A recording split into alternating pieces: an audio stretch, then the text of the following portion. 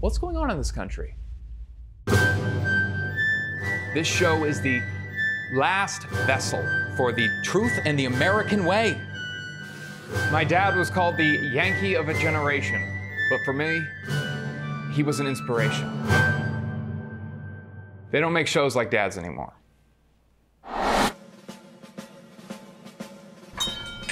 Howdy, Chester. What do you want? While you've been peddling propaganda on your show for the past year, I've been investigating Robinson and the government. You really nailed the title. I love this guy. 300 million people watch your show, Chester. You could tell them the truth.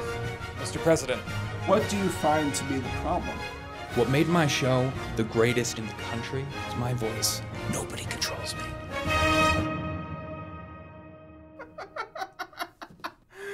Who do you think you are?